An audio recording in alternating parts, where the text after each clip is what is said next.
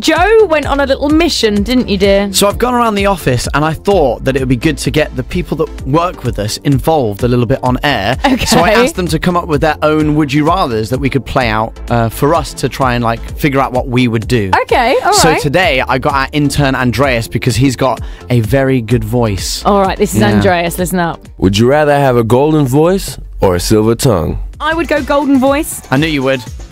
I see myself very much as a singer. Yeah. Or like, you know, just better at radio.